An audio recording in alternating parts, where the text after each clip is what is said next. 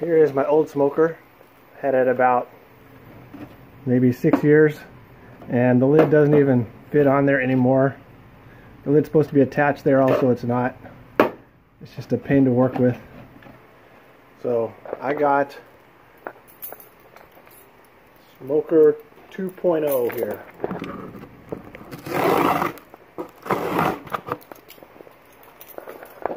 Here's the unveiling of the new smoker. It's a little bit like opening up a brand new iPhone 10, but different.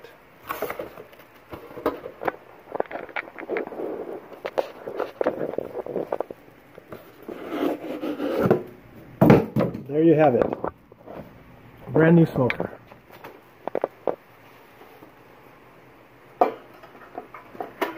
The lid is attached. This is going to be great.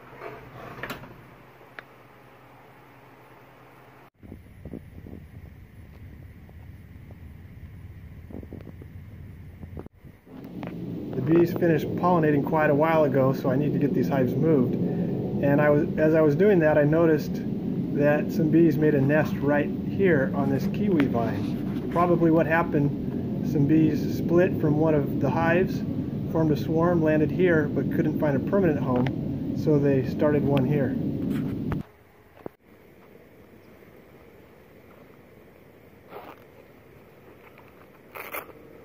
I'm going through each of the hives to take out a little bit of honey from each one, if there's some extra, and I'm getting ready to move them. They've been in the kiwis pollinating, but now the kiwis are getting bigger. It's a good time to be moving these bees out. So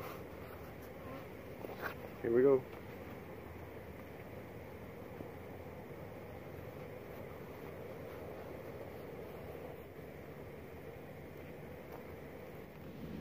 One thing about kiwi blossoms is that they don't produce very much nectar, and the nectar is really important to get the bees to come and pollinate. They get that nectar as a reward for pollinating.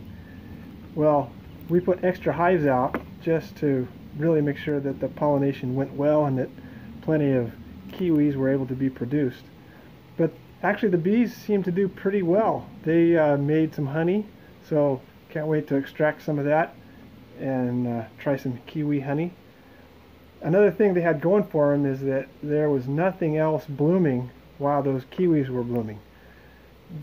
Right behind there's some almond trees, but they were far past blooming.